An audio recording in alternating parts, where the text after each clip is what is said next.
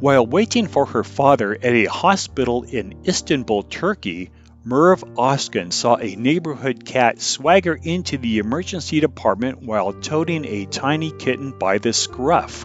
Merv said, "My father was sick and we had to go to the hospital with him. While I was waiting, I saw this cat carry her baby and I was very surprised." The cat appeared to be confident around people.